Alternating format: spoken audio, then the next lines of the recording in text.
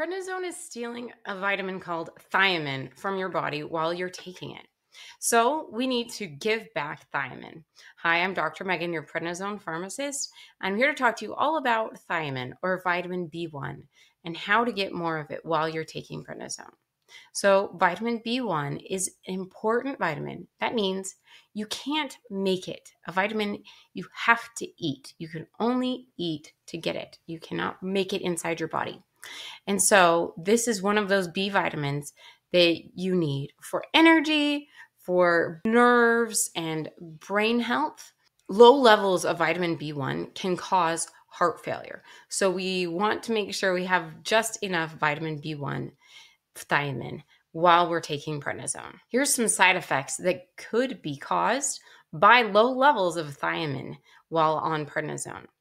These side effects include fatigue and sleeplessness, emotional roller coasters, blurry eyes, roid rage, muscle changes, and cramps. So some benefits for getting your thiamine into the right range while taking prednisone include boosting your energy levels. Often people who are taking prednisone can have low energy. And so if we get the right B vitamins into our bodies, then we can have a higher energy level and combat those feelings of tiredness. Next, having the right amount of thiamine can support our nervous system's function.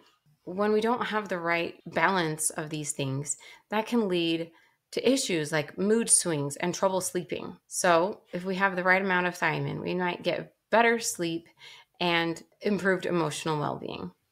Thiamine helps support the transmission of nerve signals to our muscles. So it's important you have enough to prevent cramping and have healthy muscle function. Prednisone is not the only medication that can cause low vitamin B1 or thiamine.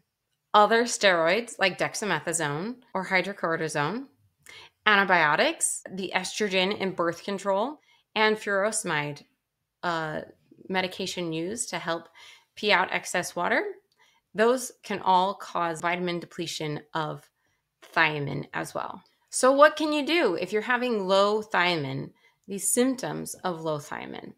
You can eat whole grain foods such as brown rice, whole wheat bread, and oatmeal. They're all great sources of thiamine. It's best to avoid refined grains like white rice or white bread because they don't have as much thiamine in them. Meats such as pork, chicken, and fish can contain thiamine. Legumes such as chickpeas, lentils, and black beans can contain thiamine as well. Nuts and seeds such as sunflower seeds, flax seeds, and peanuts are a great source of healthy fats and thiamine. Vegetables can contain thiamine such as spinach, kale, and Brussels sprouts. Oranges and tomatoes contain small amounts of thiamine and be helpful in your diet as well. If you're still having trouble getting enough thiamine into your diet, taking a supplement is a really easy choice. There are really great supplements out there to help you while taking prednisone. And if you're thinking, wow, if thiamine is this important, what other nutrients do I need while taking prednisone? If you're wondering, check out my downloadable, The 10 Nutrients You Need While on Prednisone.